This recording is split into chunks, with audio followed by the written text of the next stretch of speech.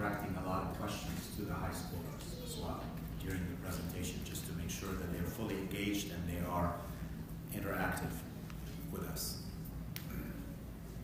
Right, high schoolers? Okay, let's start. First, welcome everyone to our Breakfast with Abouna series. I would like to thank Mr. Alberto Tommy. Alberto, thank you so much for doing this talk this Saturday with the Breakfast with Abouna about the Maronite Church as history and identity. As you were saying, we used to give this talk many times to the seminarians and different places in Houston. And of course, we are all excited to learn more about the heritage of the Maronite Church. Of course, if you have any question, please write it down. You can ask once we have time for a Q&A. Now let us pray. In the name of the Father, and the Son, and the Holy Spirit, Amen. Lord God, while we are celebrating your resurrection, your victory over death, we ask you to bring your light, the light of resurrection, to our life, to our families, to our church and society. Help us to enrich from your mysteries and from your riches, especially today,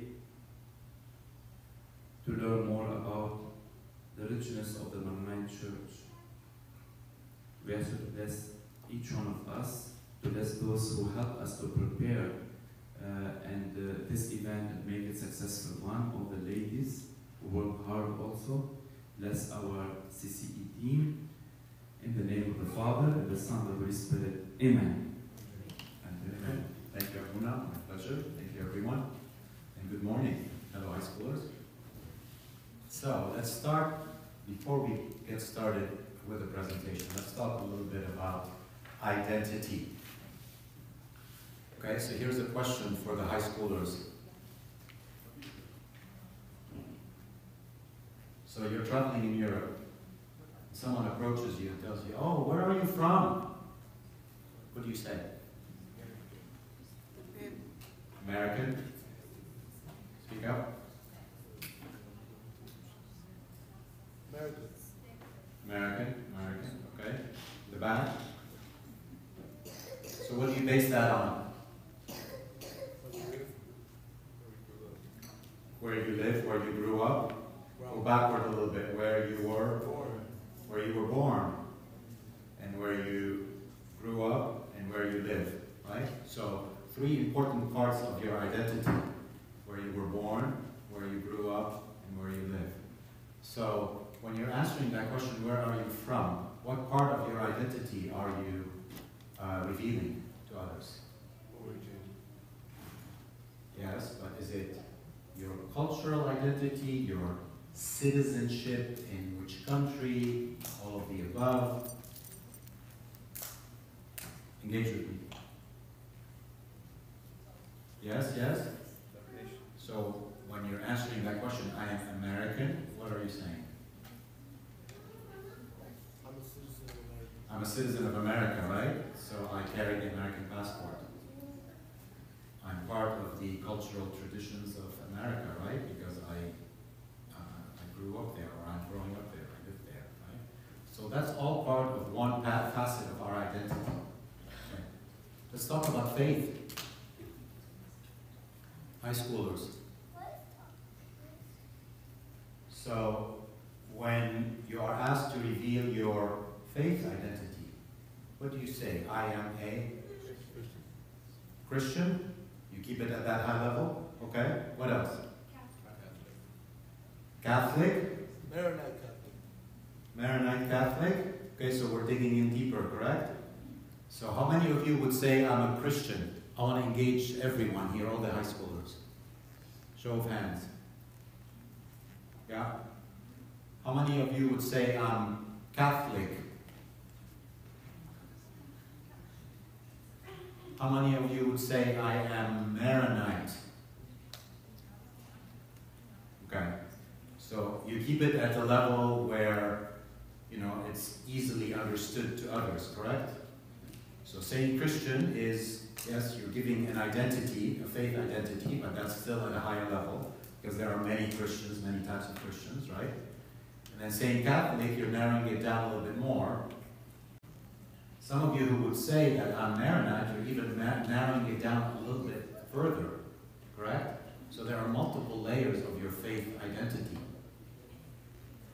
This is the presentation today. We're going to talk about the identity and the history, because it goes together, of the Maronite Church. Where does the Maronite Church fit into Christianity and into the Catholic Church? Just so that you have a little bit of background. And we cannot talk about that without giving some history and then diving into identity as well. So, quick question for adults, because I wouldn't answer the way they've answered.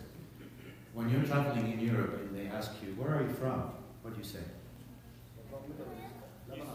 Middle East. Houston.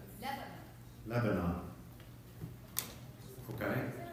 So for those of us who emigrated to this country, our identity, we reveal it in different ways, right? Because we have where we were born is not necessarily where we currently live, etc. So we are a blend of cultural traditions and backgrounds, that type of thing. Okay? So keep that in mind as well. So also for the adults, when someone asks you about your faith identity, what do you say? I am a Catholic, Christian, Maronite Catholic. Maronite Catholic, Christian. Okay, so you keep it generic at the Christian level without any further. Okay, all right. So identity, very important. It's part of who we are, culturally, socially, and religiously.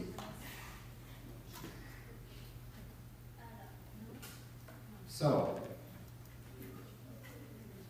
the Catholic Church. The Catholic Church and people on this earth who are Catholics are probably 50% of all Christians in the world. Those are the latest statistics. So roughly half of the Christians who inhabit earth are Catholics and belong to the Catholic Church in some way. Okay? The Catholic Church, and look at this here, this little nice chart. The Catholic Church, it's called the Universal Church. The Universal Catholic Church. The Roman Catholic Church, which we call the Latin Church, right, is a big part of the Universal Catholic Church. But there are 23 other churches other than the Roman Catholic Church that belong to the Universal Catholic Church. All of those 23 are called Eastern Catholic churches. And we, the Maronite Church, is one of them. Many of you who were born into other Eastern Catholic churches, Chaldean, Syriac, etc., are also part of the Universal Catholic Church. Look at this.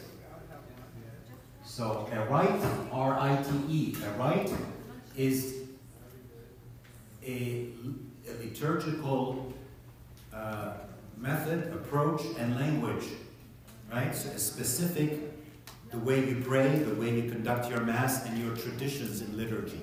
That's a rite. In the Universal Catholic Church, these are the different rites that are all part of the Universal Catholic Church.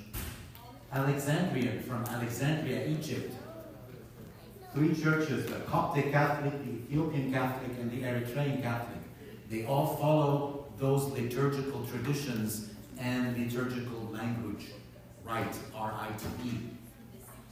Armenian, they have their own rite, their own language, their own liturgical celebrations, and their own traditions. Again, we're talking about the Armenian Catholics here, right? Armenians are 90% Orthodox and 10% Catholic, but they do have a Catholic church that is part of the Universal Catholic Church. So that's the rite. Byzantine, look at how many churches in the Universal Catholic Church have a Byzantine rite. What is the Byzantine rite? It's truly the Orthodox way. It's how the Greek Orthodox Church is, the Byzantine Rite. Their primary language is Greek, and their traditions derive from, Greek Orthodoxy. That's the Byzantine Rite. Albanian, Belarusian, Bulgarian, Macedonian, etc. The Melkite Church, which we call the Greek Catholic Church, right? It follows a Byzantine rite. So their liturgical traditions are different. Let's talk about the Syriac. In the Syriac, there are two different rites: the East Syriac and the West Syriac. Right? So the East Syriac rite is the Chaldeans in modern-day Iraq, and the Syro-Malabar Church. Syro-Malabar Church is in India.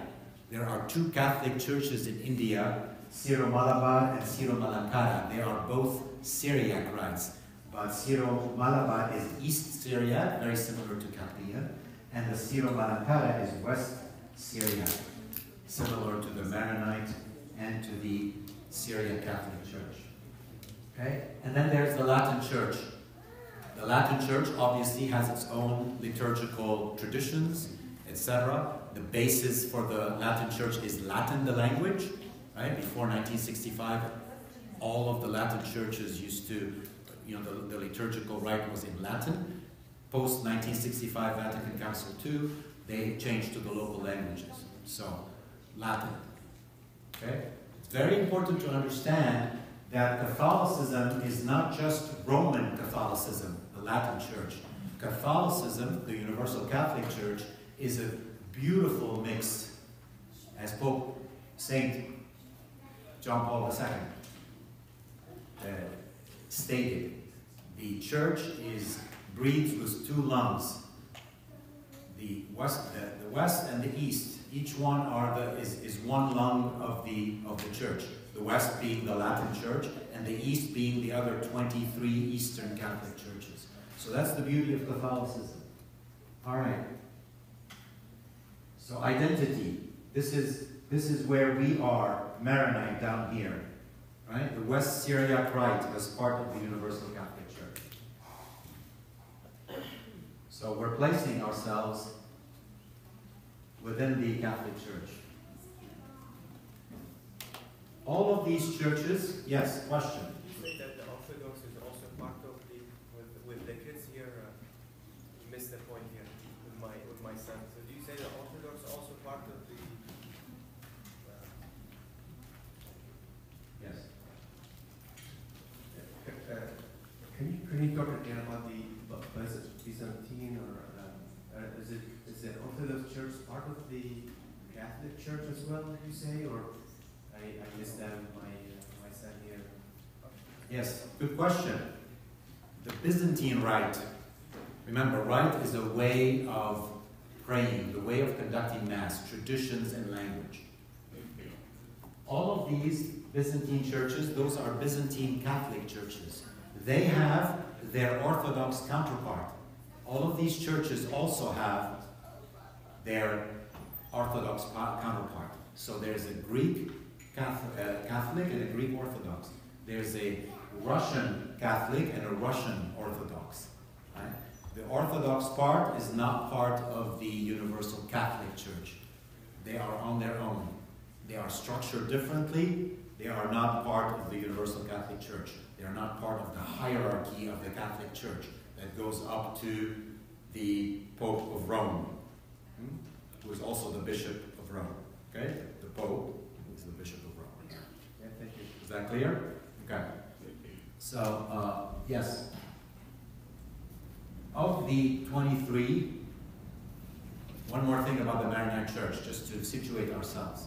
Of the 23 Eastern Catholic churches, right? Remember, there are a total of 24. There's the Latin Church, Roman Catholic, and then 23 Eastern.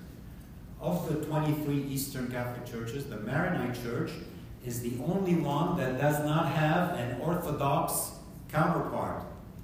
There is no Maronite Orthodox. The Maronite Church is the Maronite Church. We're all part of the Catholic Church. We're the only church of the 23 Eastern Catholic churches that does not have an Orthodox counterpart.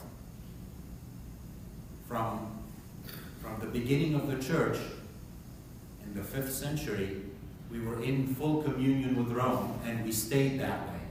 We never split. When did that split happen? Another part of history as well. In the year 1054, it's called the Great Schism. So roughly the first 1,000 years of the church, we were all one church. In the year 1054, the Orthodox Church split away from Rome. There were several reasons. We're not going to go into it. It's part of a detailed presentation as well. Right? So that's when it happened. In the year 1054, many Eastern churches split away from Rome and from the authority of the Pope. Right?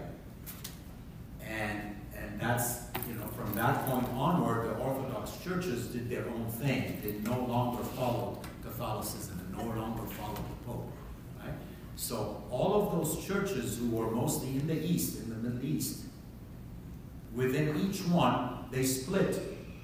Some of them said, we're going to keep following the Pope.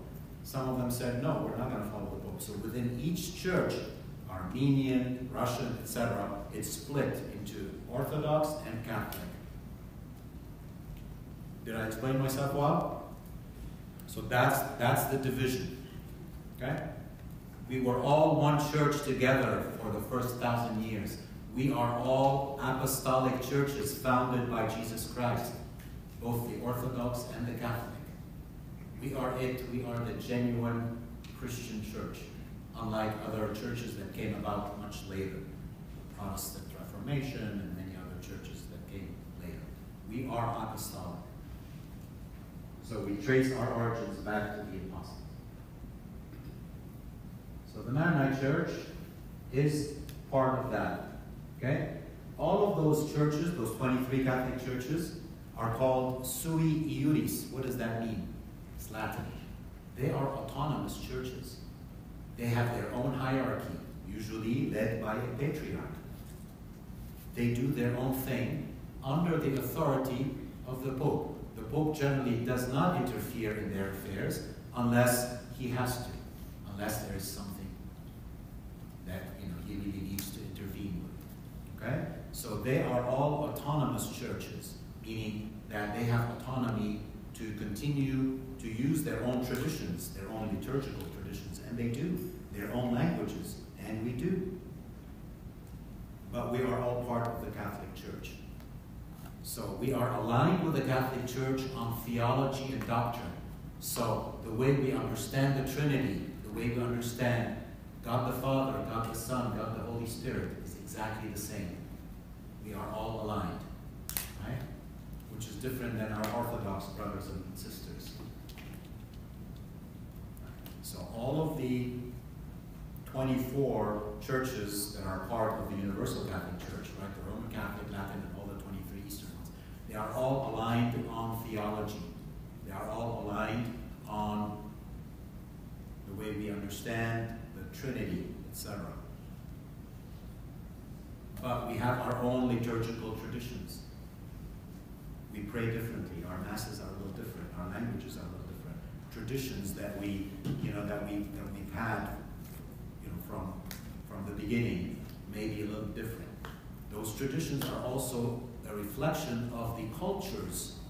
For example, the Chaldeans and the Chaldean church is a reflection of the cultures of Mesopotamia. That's where it started, right? And all of the traditions of how they worship and how they worship Christianity all along. But they are aligned. The Chaldean church is totally aligned theologically with the Universal Catholic Church. There are no differences, okay? Or some minor differences that are not major. All right. Any questions so far? Let's go to our presentation. Let's blow it up.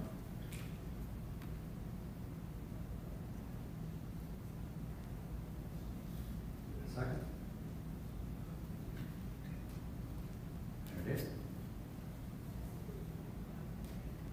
So does anyone recognize that photo? Sorry, it's a little blurry. Does anyone recognize that building right there?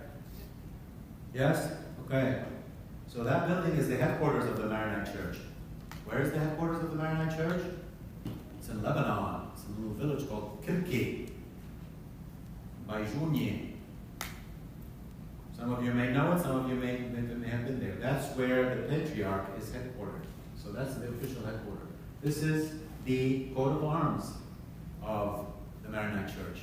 You know, every church in the Universal Catholic Church has its own identity and its own headquarters. So you can see the Maronite cross with the three, you know, the cross with the three lines. Right? The Roman Catholic cross is a simple cross. The Maronite cross has 3 lines in it. It's part of the coat of arms. Okay? You see the cedar of Lebanon. Cedar of Lebanon is part of the coat of arms because Lebanon is the headquarters and the historical heritage of the Maronite Church. Most of the years of the Maronite, although the Maronite Church did not originate or start in modern-day Lebanon, but Lebanon became the homeland of the Maronite Church. We'll talk about that. Okay. First and foremost, Saint Maron. Who was Saint Maron? Obviously, we recognize him as the spiritual father of the Maronite Church. Right? Did he intend to start a church on his own? No. He was a monk who was part of the greater church of Antioch. Antioch is in modern-day Turkey now. It used to be a big center, a big city, and a big center for Christianity. There were several cities that were big centers of Christianity back then in the beginning. Obviously, Jerusalem, Alexandria, modern-day Egypt, Antioch, Constantinople, modern-day Istanbul, and Rome. Those 5 cities were the big hubs of Christianity. Okay? Antioch. So, question for the high schoolers. Acts of the Apostles. After the death and resurrection and ascension of Jesus Christ, and Pentecost, the descent of the Holy Spirit on the apostles. What happened there? How did the church start? Anyone? Well, the apostles went in several directions to start spreading the gospel, to start spreading the news and establishing the church of Jesus Christ, the church that Jesus Christ established. Jesus Christ told Peter, who was Simon, Simon, you are Peter, the rock, and upon this rock I will build my church, and the gates of Hades, or hell, will not overcome it. Okay. So, Peter and the other apostles went in different directions. Back then, it was the Middle East. They went in different directions to start to build their church, to start to spread the news. Who did they spread the news to first? We've talked about that. Who did they target first? Which communities did they target first to convert them to the gospel of Jesus Christ? Did they target the pagans? Did they target the Romans? Remember, it was all the Roman Empire. No. They targeted the Jewish communities, right? Because the gospel of Jesus Christ is essentially the fulfillment of all of the prophecies of Judaism, the continuation of the faith, the plan of salvation of God. And Peter, on his way north from Jerusalem, went to Antioch and then established the first community of believers there. So as the apostles were going and establishing communities, those communities became Christian. They started to practice their faith in Jesus Christ. And actually, in the city of Antioch, and that's in the Acts of the Apostles, it's the first place where the followers of Christ were called Christians. That was the first place, in the city of Antioch. Antioch was a very, very important city back then. Modern day, it's in Turkey. It's called Antakya.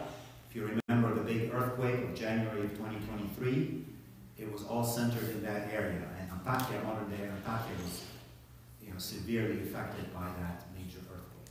Okay? That was the hub. Saint Maron was part of that community. He was a monk. He was born around 350 AD, so fast forward 350 years forward, right? And died in 410 AD. We are much more certain about the date of his death than the date of his birth. We know for a fact that he died in 410, but we approximate that he was born in 350. So he was part of the greater Christian church of Antioch. Okay? And he lived as a monk in a monastery. And he had his own way of praying and his own way of connecting with God that appealed to a lot of people. So he had a lot of followers who wanted to go and worship like him, to have that connection, to have that isolation, right? And the followers of Maron became the Maronites. Right? Initially, it was just a movement of priests and people who wanted to become monks, etc. It was not a separate church. Nor did Saint Maron intend to start his own church. Later, it happened that way. We'll talk about it. Okay, so he lived in suburban Antioch. He was influenced by a lot of great saints of his time and who were contemporaries of his time. Saint Anthony the Great, he's a big saint, recognized by the Catholic Church, recognized by the Maronite Church, obviously the Roman Catholic Church. Saint Anthony the Great of Egypt, he is the father of monasticism. He basically invented the way you would go live as a monk. He went into the desert in Egypt and lived a life of solitude, right? And to be able to connect better with God. So the whole movement of monasticism was started by St. Anthony the Great, and St. Maron was influenced by that. It appealed to him. So he sort of emulated the monasticism of St. Anthony. Also, St. Maron was influenced by another major saint, St. John Chrysostom, بالعربي, مع يوحنا ذهبي الفم. ليه ذهبي الفم? The golden mouth, right? Why? Because he was a great orator. He was also a bishop of Constantinople. And all of his homilies we still have them. They're all recorded. St. John Chrysostom was a very, very famous bishop, famous orator, outstanding homilies. All the way. And St. Maron was influenced by him. St. Chrysostom's also inspired asceticism. So what's asceticism? Big word. Ascetic. What does it mean to be ascetic? Yes, Anthony. What is monasticism? Okay, monasticism is when you're a monk. When you go live in a community of religious people, alone, away from the influences of society, from all of the, background and static and pressures of society. That's monasticism. That's a way of life. Asceticism is also a way of life. And both monasticism and asceticism were an integral part of the way Saint Maron lived. Asceticism is when you deprive yourself of all of the comforts of life and all of the luxuries of life, in the way you dress, in the way you live, minimalist type of living, right? You deprive yourself. It's self-sacrifice, right? You choose to stay away from things that are comfortable, right? Why? Because that's a way of sacrifice. That's a way of practicing your faith and connecting better to the life of Jesus. Remember, the life of Jesus was also very basic, very simple. All right. And so St. Maron lived a life of abstinence, self-discipline, self-sacrifice, self-denial. You deny a lot of things for your life. You choose to live in very minimal conditions. Why? Because you don't want the distractions of this world to keep you away from your relationship with God. Is it working? No, it's just. Oh, okay. Thank you. So that's St. Mary.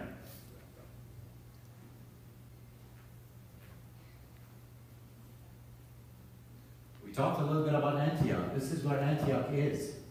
Okay, this is the eastern basin of the Mediterranean. This is modern-day Lebanon right here. Syria is right here. This is Palestine right here, Jerusalem. Remember, everything started in Jerusalem.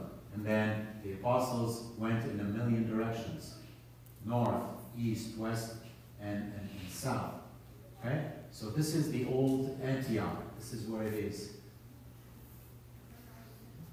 For those of you who are into geography. Okay, Antioch. Already mentioned this. One of the largest cities in the Roman Empire. First place where the followers of Christ were called Christians. It was a major center of Christianity for several centuries.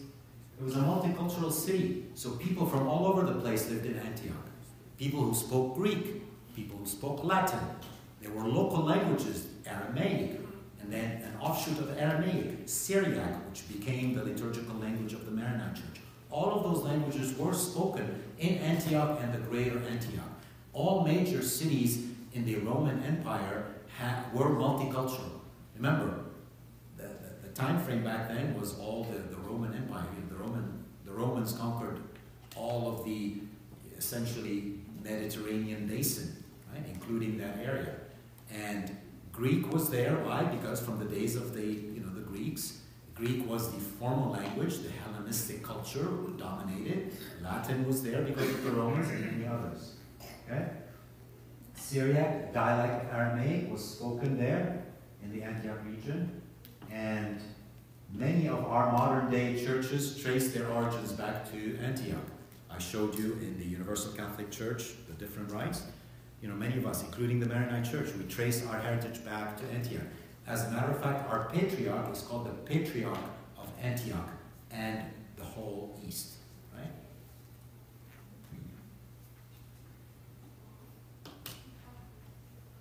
Okay, Syriac Christianity. Eastern Christianity, basically, in this part of the world, the Middle East, that was based on formative theological writings and traditional liturgies in classical Syriac language. So their way of praying, their liturgy evolved. Remember, they didn't have liturgy that was just there already. When the church started, nobody knew how to pray. They did not have a way of conducting Mass. Right? They all developed their own liturgy, their own ways of praying. And the Syriac Christianity is based on a lot of traditional liturgies in the Syriac language.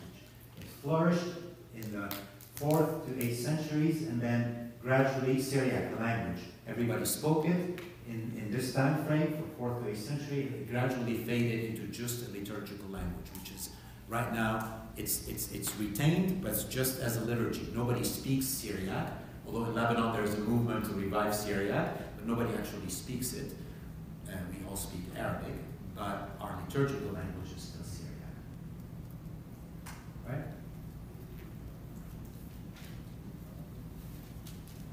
Monasticism, a little bit more. St. Anthony the Great. Okay? We had a question about monasticism. So it's a religious way of life, fully dedicated to spiritual works, renouncing all worldly pursuits. So you are totally focused to being a monk, totally focused on your spiritual life. Period. Okay? St. Anthony the Great is considered to be the father of Christian monasticism, and monks lived monastic lives. So St. Anthony the Great, I mentioned him, he's out from Egypt.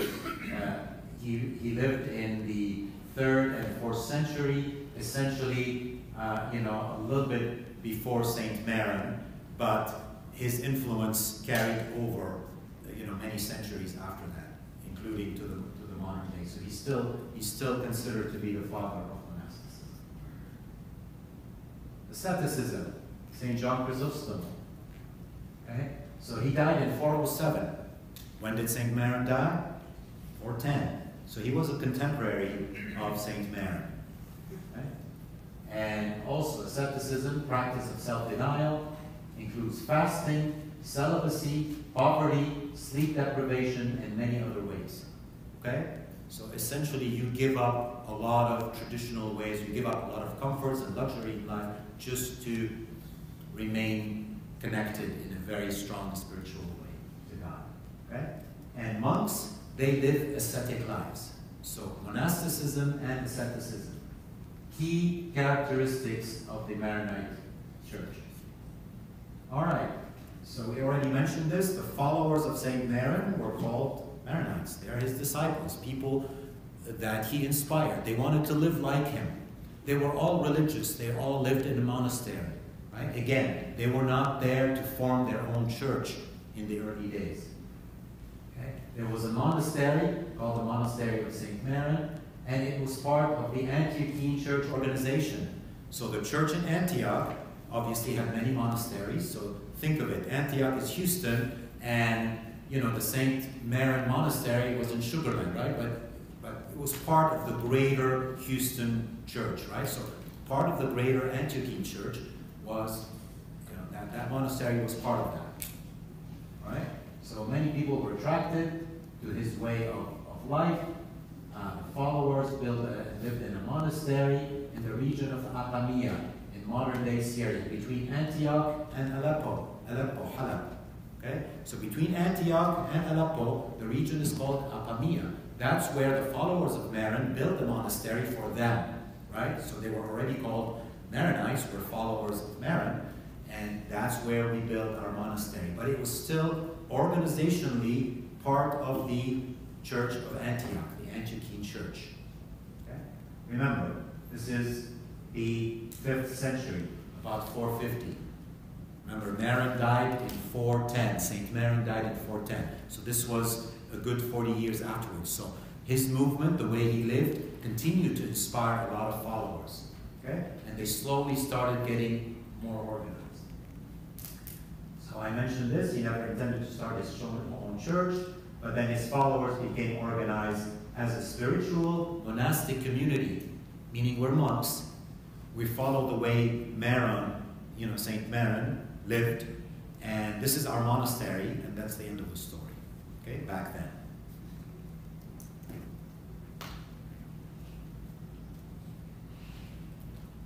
All right, so in the year 451, there was a major ecumenical council. So an ecumenical council is a council of all of the leaders of the church, back then the bishops, that were summoned by the Pope in Rome. Remember, he summoned, and back then, in the 5th century, we were all one church, right? We weren't split. So the Pope in Rome, and actually at the behest of, he called a meeting, at the behest of what we call a heresy. Right? What is a heresy? A heresy is when some priests or some bishops are trying to push forward a definition or a position about Jesus Christ and who he was and his relationship with God the Father, about the Trinity, that was not in line with everybody else. So if there was a bishop or it was a priest that was pushing forth a teaching that was different and not aligned with everybody else, that was called a heresy. And typically the councils were called to discuss that. Let's all get together and discuss what's going on and take a position, define a position. What is it that we believe? What is right and what is wrong? That's why the ecumenical church councils were called back then. And Chalcedon in 451 was a very important one. The heresy back then was the nature of Christ, right? So all along, Christians believed in the dual nature of Christ. Jesus Christ has a dual nature, human and divine. He was the Son of God, but he was born of Mary. So he got his humanity from Mary and his divinity from God, because Mary bore Jesus through the Holy Spirit. So both human and divine. There were some, I believe it came out of Alexandria. A lot of heresies came out of Alexandria, and either bishops or so the Arian heresy there, that Jesus did not have a dual nature. He only had, one nature. So when he became human, he lost his divinity.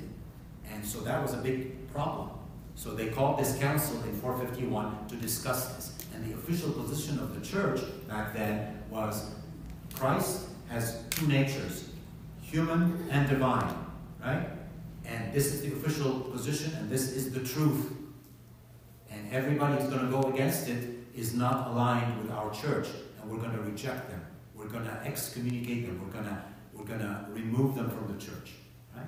That created problems because the followers, a lot of the Eastern churches, who sort of believed that Jesus Christ only had one nature, not two natures, sort of said, okay, so who do we believe? You know, are we going to believe what the church said officially in Chalcedon, or are we going to continue to believe the other tradition? And that caused a lot of problems. And the Maronites, back then, all of them stuck with the teaching, the official teaching that came out of Chalcedon, that there are two natures of Christ. They stuck with it. They said, we believe in that. All of us as Maronites in the St. Maron Monastery, the followers of Maron, believe in that. And they were attacked. And there were 350 monks that were massacred. By whom? By other Christians in the area that did not believe that, right? So that created divisions. And up to today, we celebrate, you know, we have a celebration for the 350 monks who were massacred, right?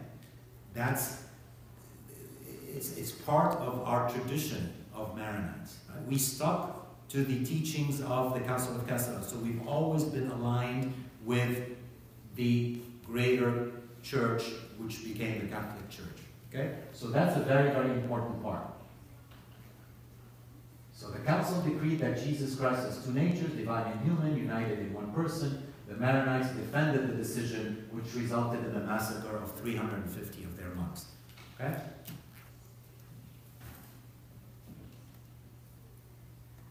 All right. So fast forward to the 7th century, around the year 685. Okay? So the Maronites, there was a big vacuum in the Church of Antioch. So the Church of Antioch did not have a bishop. Okay? So there was a vacuum of leadership there. And the Maronites were very concerned that in that vacuum of leadership, they are not going to be protected anymore. They're not under the wing of a bishop of Antioch that will protect them. So they decided they are going to elect their own leadership. That we are going to start creating structure for ourselves as Maronite. We no longer want to continue to depend on Antioch and the Antiochene church. We want to start forming our own church. And they elected St. John Maron, Mar Yohanna Maroon, as the very first patriarch of the church. So they elected him in 685 AD, a good, 270 years after St. Maron. And then he started to organize the Maronites into a church structure. Okay? So St. John Maron, that's a key part of our history. St. John Maron was the very first patriarch. Okay? His disciples, the richest community, okay, St. John Maron was elected the first patriarch in 685 AD. Right? A little bit after that, after significant persecution. Remember, 685 was about 50 years after what happened in the Middle East. In the year 636, what happened in the Middle East? Islam. Yes, Islam started spreading and started threatening all of the Christian communities, threatening them, threatening to, force them to convert to Islam or eradicate them, etc. So those were very difficult times. In 685, it was, a good 50 years after Islam started spreading. And, the Maronites were feeling very threatened. One, there wasn't a bishop that was elected in Antioch. We're concerned and threatened that we're going to be left alone and nobody can protect us. Two, the spread of Islam and the persecution of Islam. Very strong persecution. So they were very exposed in that monastery in Apamea, between Aleppo and Antioch. They were very exposed there. So they started, and they were persecuted heavily, they started moving to the safety of the very high mountains of modern-day Lebanon, what is called Mount Lebanon. So they physically started migrating and moving, including the patriarch, St. John Maron, into the mountains of Lebanon. Why? Because they were so remote and so high, it was very difficult for all of the invading armies, to go and find them there and exterminate them. So that was the movement around the 9th century to that area, heavily. And they established themselves in Mount Lebanon, and that's where they continue to be. All right. So fast forward again. So Mount Lebanon, several areas in Mount Lebanon were the headquarters, right? The headquarters of the Maronite Church changed a little bit. Eventually settled in what we call now the Qadisha Valley, or the Valley of the Saints. Right? They eventually built monasteries there, and they lived there for a good 600 years. So all of the patriarchs, all of the leadership of the church continued to exist over there in that valley. One of our great patriarchs, who was recently announced to be, to become blessed, right? So Pope Francis, a few weeks ago, announced that Patriarch Istvan Dwayhi, who was one of our greatest patriarchs, is going to be beatified. So he's one step closer to sainthood, right? So remember, sainthood is first you are called venerable, then you are blessed when you're beatified, and then you are canonized into becoming a saint.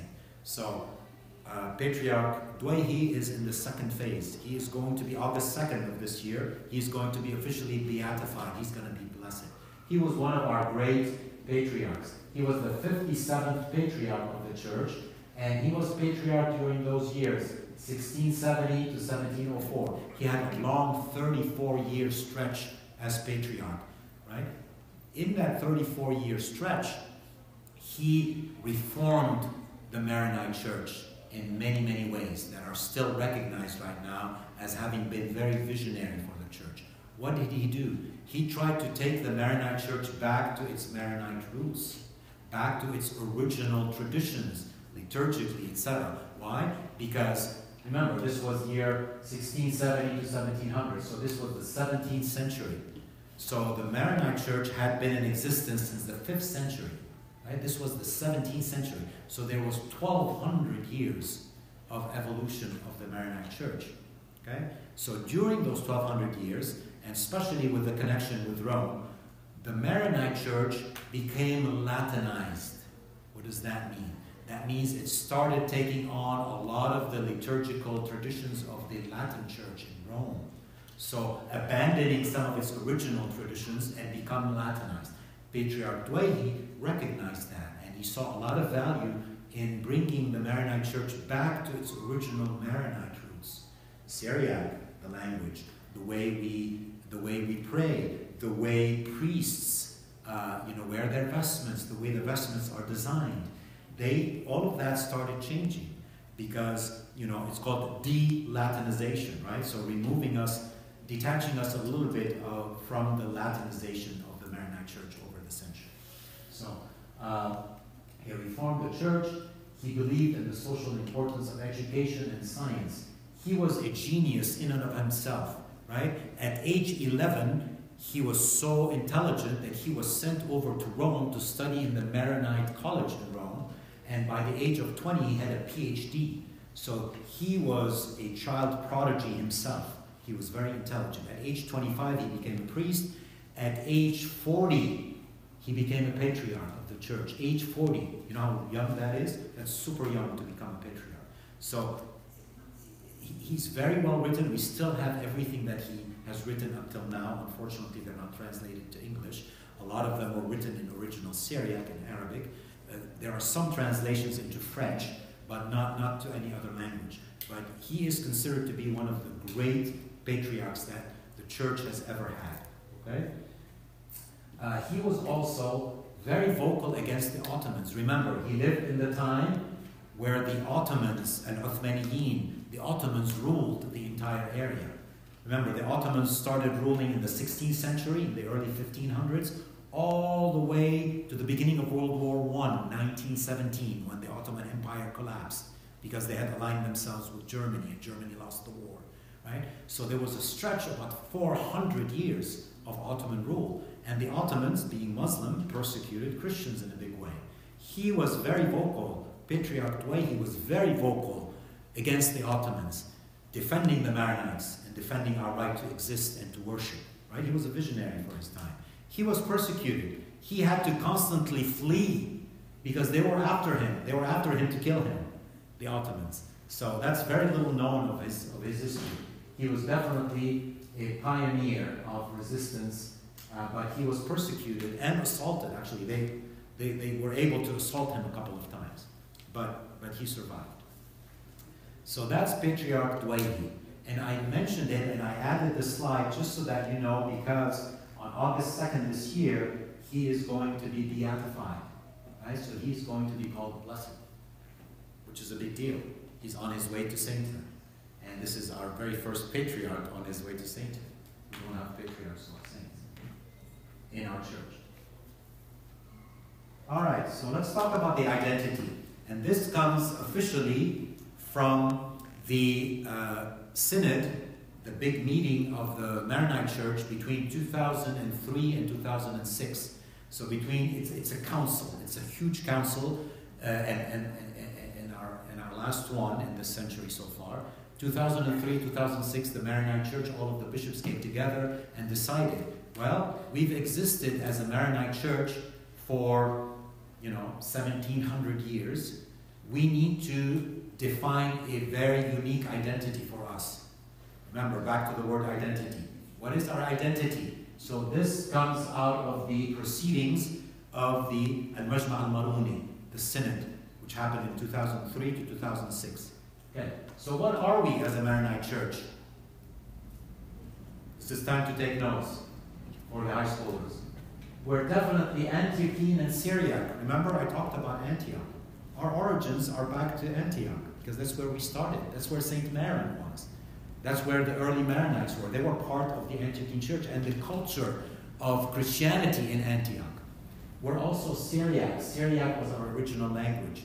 And remember the Syriac rite, the liturgical traditions that were developed in the Syriac churches, right? That's part of our Maronite identity. We're Syriac. We're Chalcedonian.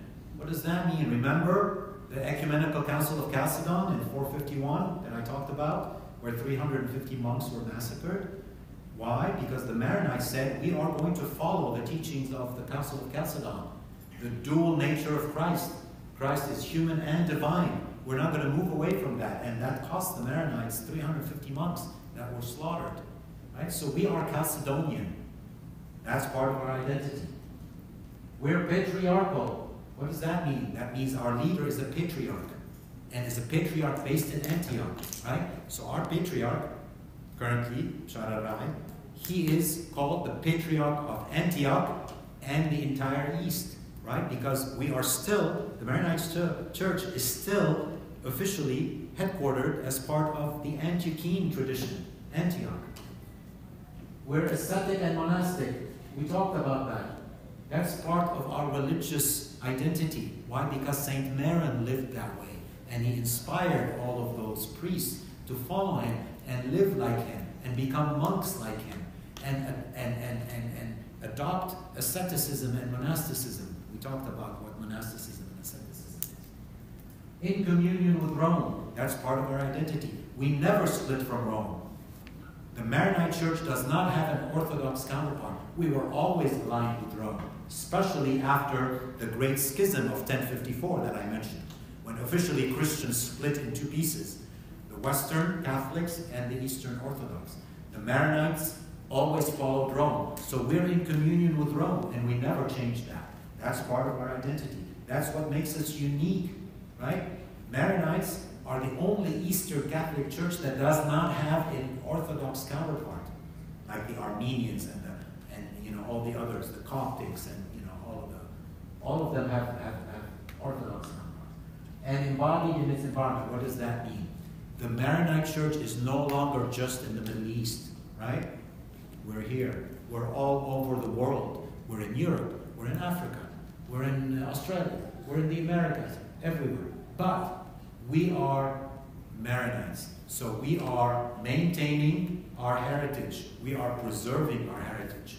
Right? That's what we do here. That's why many of you put your children in CCE, to help them understand the heritage and to help us to continue with that heritage. That's what this part of the identity means. So no matter where we are in the world, we are still connected spiritually to our leadership in Lebanon, to Saint Maron and the way he lived, etc. Any questions about our identity? This is a really, really important piece, and really the heart of this presentation is our identity. And those of you who were baptized in the Maronite Church, you need to know this, because this is part of your faith identity. Okay?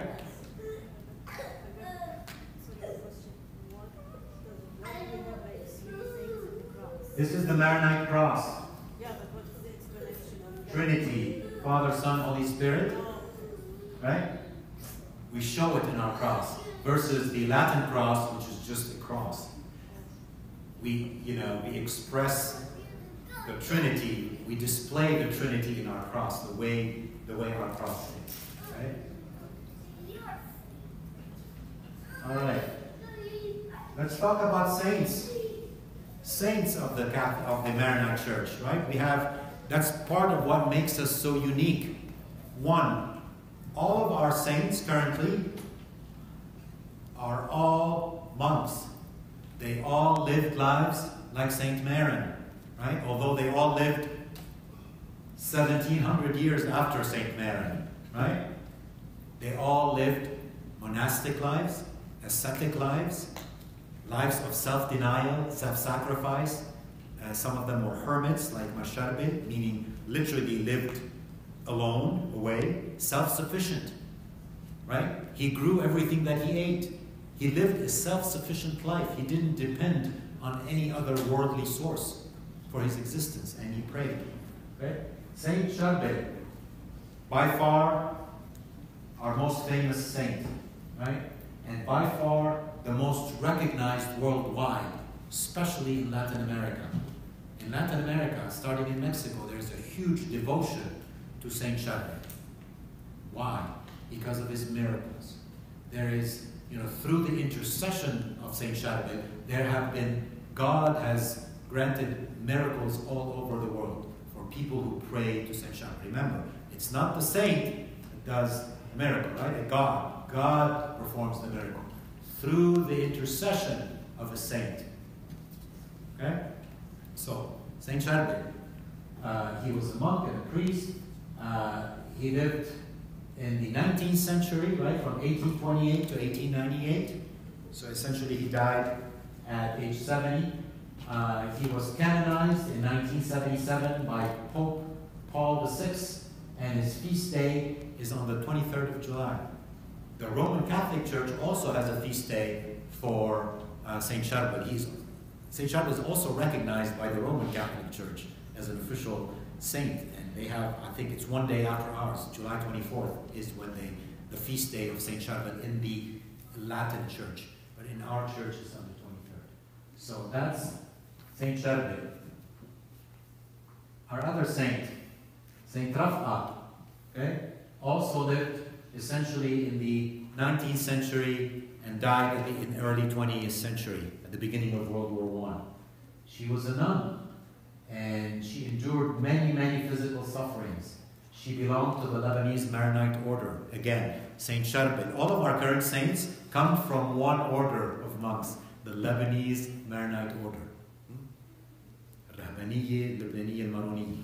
Right? They are our largest order, our oldest and our largest order of monks, and they have a very, very strong connection in the Vatican, meaning that they are very well connected in the Vatican, and they can promote the causes for these saints better than others in Lebanon. So 3 saints currently, 3 of them from the Lebanese Maronite order. Okay? She was canonized on June 10, 2001 by Pope John Paul II, and her feast day was not too long ago, a couple of weeks ago, March 23rd. Okay? So that's Saint Taqwa. Our third saint, current saint, is Saint Namtallah Kassab أو Al-Hardini. Al-Hardini لأنه he comes from the village of Hardin. So هو Al-Hardini لأنه he comes from the village, but his family name is Kassab. Namtallah Kassab. Okay? So he's a monk and a priest. He also belonged to the Lebanese Maronite order. Very interesting story about Saint Namtallah Al-Hardini, in that he was a teacher of Saint Charbel. He taught him in the monastery where they lived together. So he was a teacher and a mentor for Saint Charbel. Okay? He lived a little bit before him, obviously, they overlapped a little bit, but May 10th, he was canonized in 1998 by, again, Pope John Paul II, and his feast day is December 14th.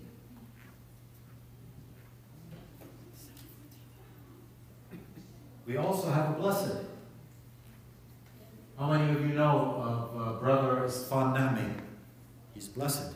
So he is one step away from sainthood and being canonized.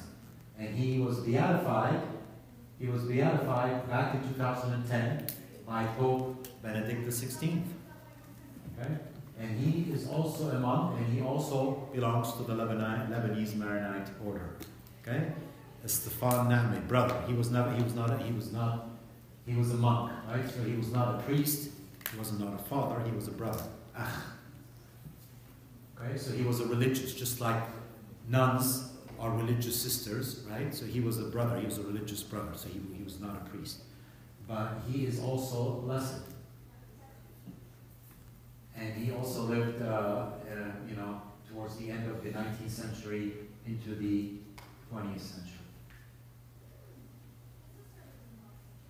So where are we today, the Maronite Church today? We're still headquartered in Turkey, officially. We're all over the world.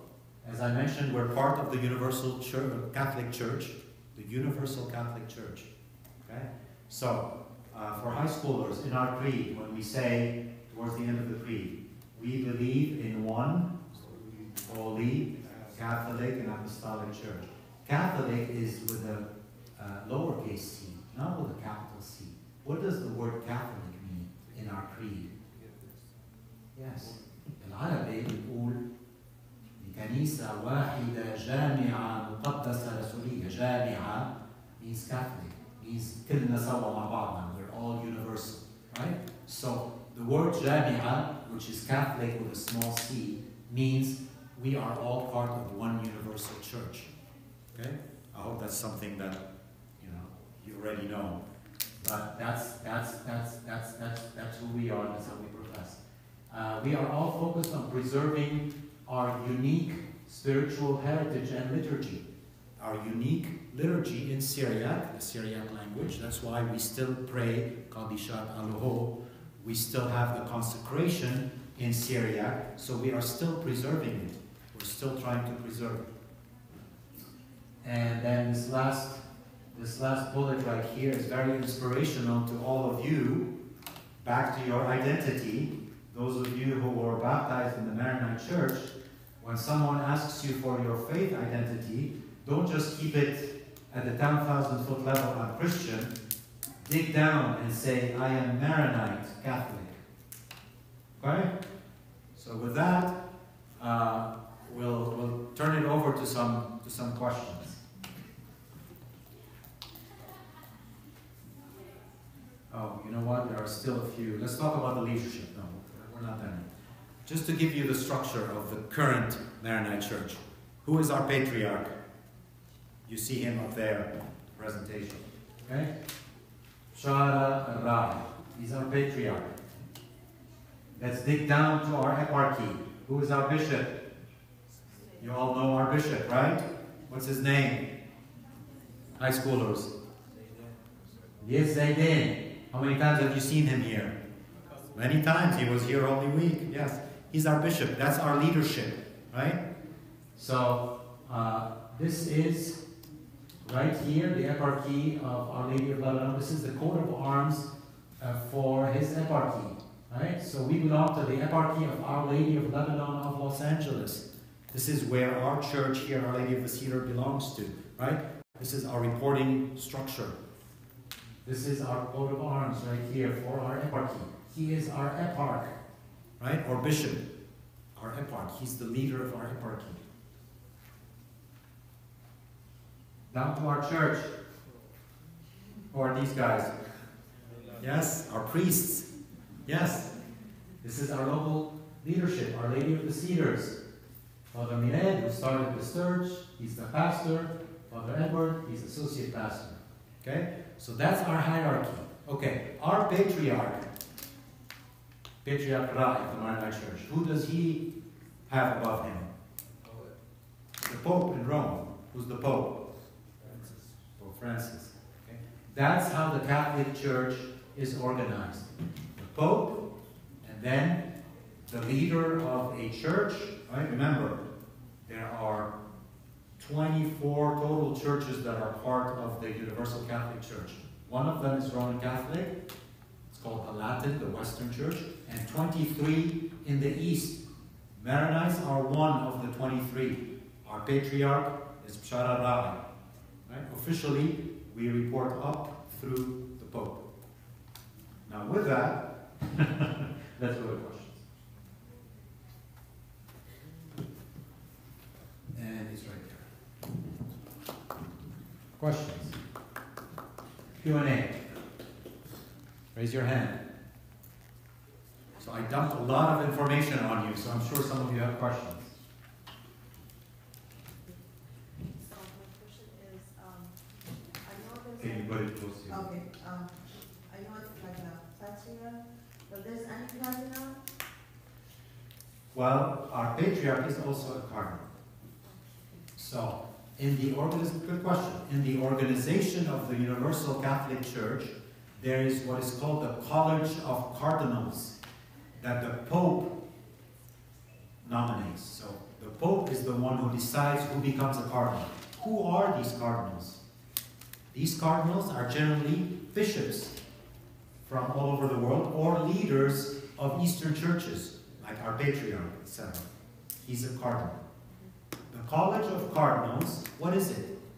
It's an advisory board for the Pope. He reaches out to them to help him manage the affairs of the Catholic Church.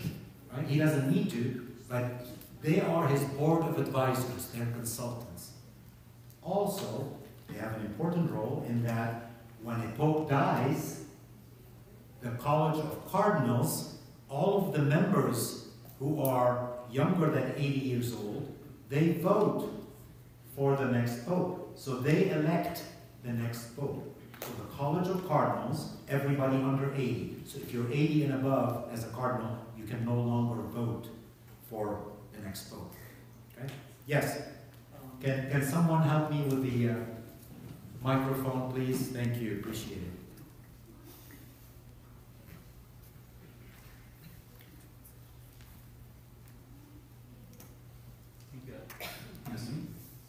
Thank you, Alberto, for the nice, excellent presentation. But just observing the history, the Maronites survived many events, massacres. You name it. We only got stronger over the years, except for the recent history where the presence has been diminishing. The modern history. Putting the politics aside, is there anything in your opinion that the church was doing differently than now from the church side? You mentioned the patriarch, all that, they were free, had great presence. What do you think about that? So help me understand your question. So is your question about why do we have fewer Maronites now, or do we have fewer Maronites living in Lebanon now? Yeah, in the Middle East, and maybe in Lebanon, the Maronites are less and less. The Christians and Maronites are diminishing in size. Yeah, I think it's all geopolitics. It has nothing to do with the Maronite Church itself, in that you see in the Lebanese diaspora, the Maronite Church is thriving in the Americas and everywhere. So, in Australia, everywhere. So yeah, it's all geopolitical reasons.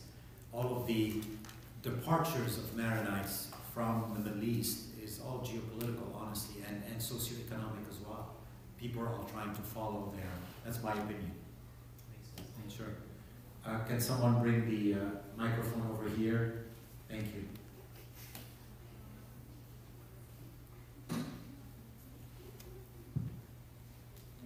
How did we recover from the 350 monks getting killed? How did they recover, meaning how did they recruit more monks to keep going, moving forward? Yeah, and it's like, because that could be seen as like an attack not only to the church, but to the people that are participating in the church as well. So how did they like encourage more people to, get back into the church and as well, like get the numbers up for the monks? Yeah, very, very interesting question. Obviously, this is the 5th century, right? So 451 AD. So we have very few sources, historical documents, to help us understand all of those dynamics that you're asking about. But I would guess that the Maronites, right, the followers of Maron, had such a strong spiritual identity and culture that they kept on inspiring and attracting more and more people to follow them and their spirituality. So before you know it, they probably recovered from the loss of 350 monks and then continued to build their group. Remember, back then they were just a community, a religious community. They were not a separate church. They did not become a separate church until 685, when they decided to elect St. John Maron as their first patriarch and start to have its own, independence and autonomy because of everything that was going on in the world back then, right?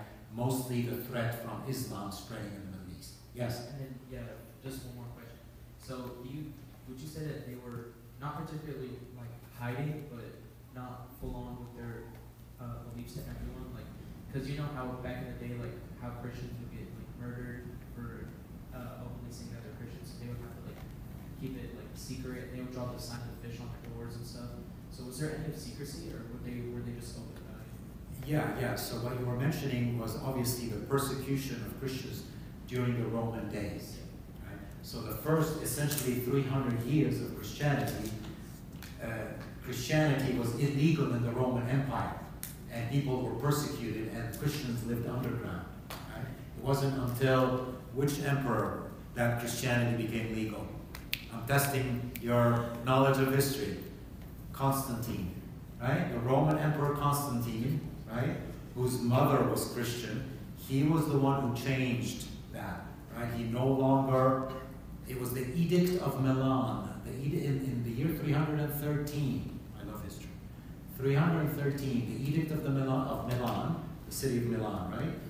He said that Christianity, from this point forward, is a legal religion, and people who are Christians have the protections of the Roman Empire. It's no longer illegal, right? But that was the year 313, so there was 300 years of Christianity being illegal and Romans persecuting them, right? I mean, all of the apostles were massacred in horrific ways, right? St. Peter was crucified upside down, right? Why? Because all of that was the Romans, the Roman Empire, the Romans persecuting Christians, right? Or the followers of Jesus Christ, right? Because they did not want another religion to compete with theirs.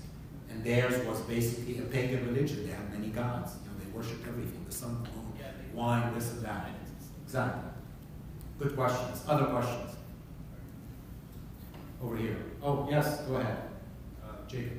I was going to ask, if the Maronite Church never disagreed with anything of the Latin Church, then what's the difference other than location and the language that you were living in? Yeah, good question. So, from the beginning, the Maronite community, which later became a Maronite church, was always in full communion with Rome. What does that mean? That they were always aligned with Rome and the way that the Western church, defined our faith. the way they describe the Trinity, right? Our definition of God the Father, God the Son, God the Holy Spirit. So we were always aligned theologically with that. Although, as Maronites, we had our own traditions that we were developing on how we prayed. And we prayed in Syria. Those are our own traditions. But theologically, the definition of our faith was always in line and aligned with Rome. We never split. And you said, why? Why did we never split from Rome? Well, for many reasons. Because the monks believed in the decisions of Rome, and that Rome was the authority. Why was Rome the authority? Because of Peter, right?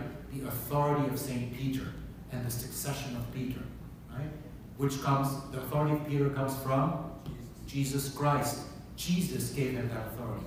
You are Peter, the rock, and upon you I will build my church. So that's why we've always been aligned with Rome.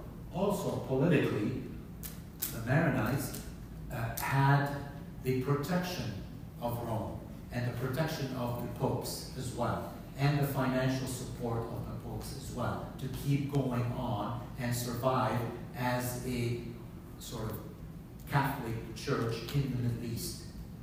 So I gave you all of the reasons that I know of.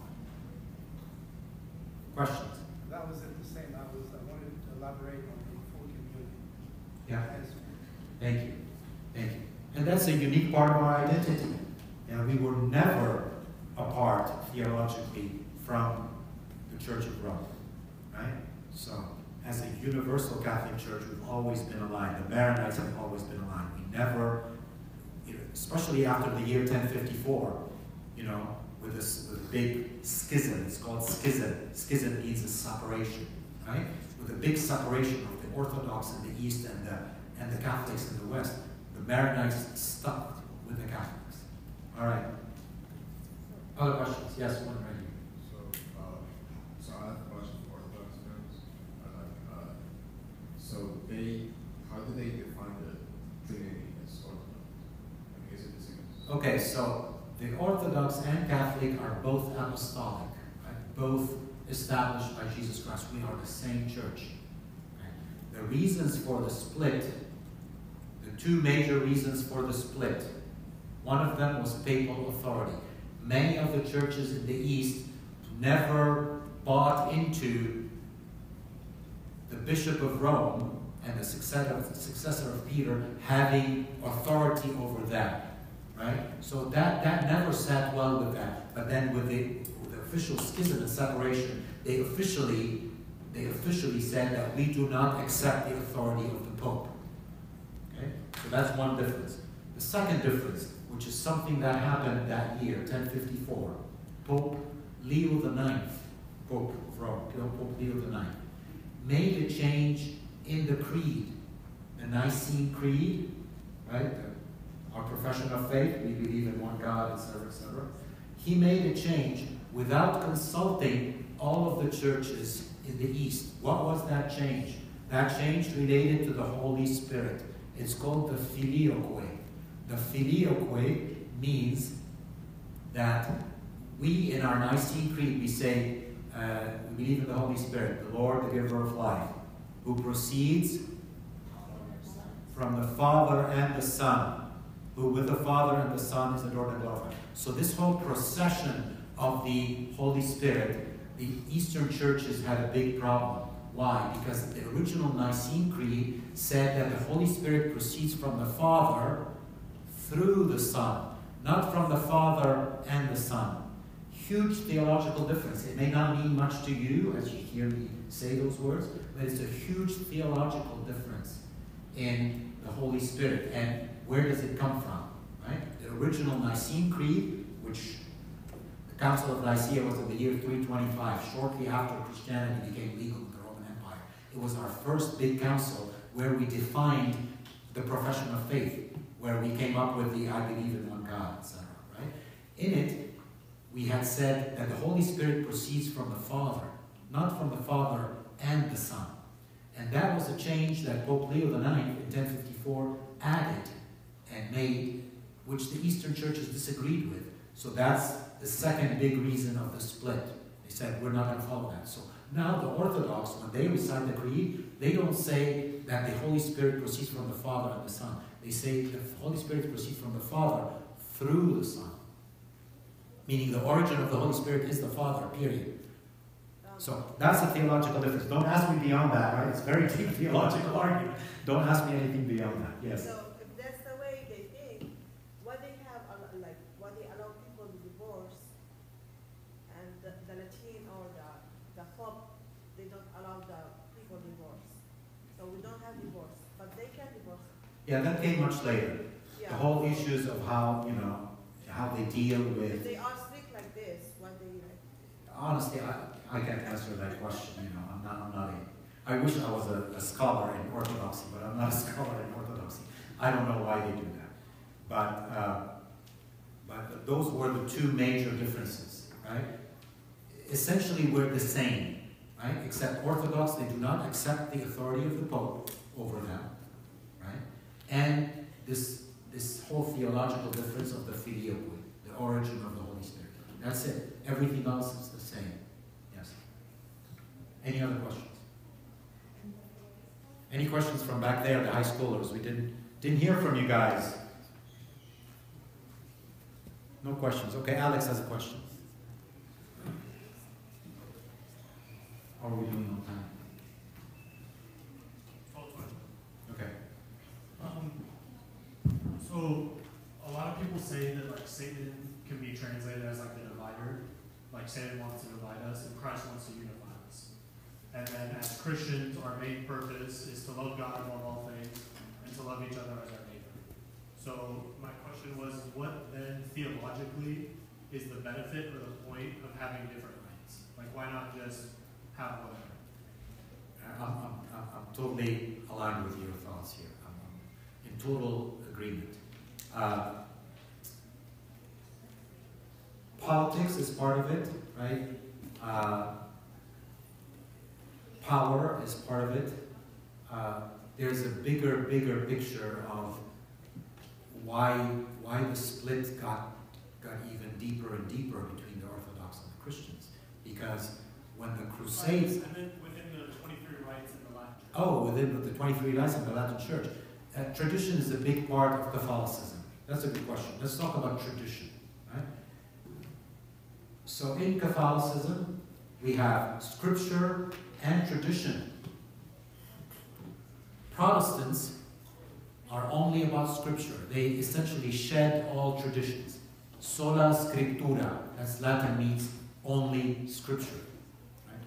Catholicism, scripture and tradition, meaning how we evolved in the way we pray, and the way we praise God, and the way we connect with God, all of that. Those carry a lot of weight.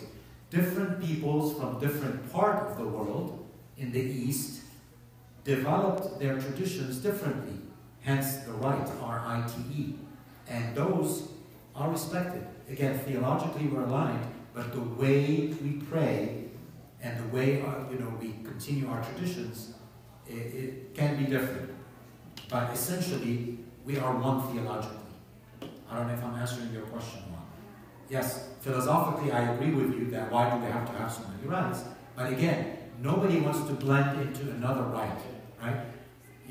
The Maronites don't want to blend into the Roman Catholic Latin liturgy, right? Again, language and cultural traditions are a big deal.